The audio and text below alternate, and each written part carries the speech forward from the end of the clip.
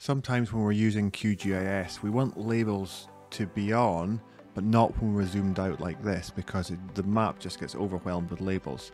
So what I would usually do in this case is I'll zoom in to a much more local level, and I only want the labels to appear when I'm at this zoom level or lower.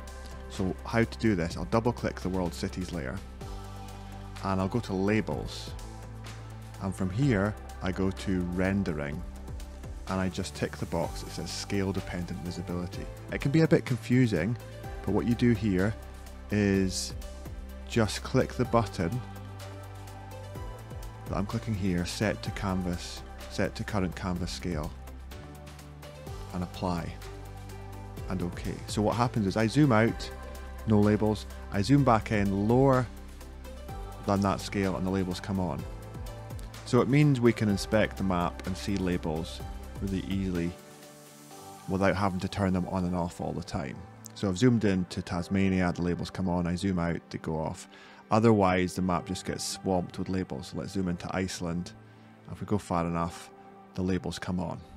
So how we do that is we double click the layer, we go to Labels, Rendering, and that's how it works. And you can enter preset scales here as well. I'll change it to 1 million and click Apply, and OK. It's a very useful tip for scale dependent rendering of labels in QGIS.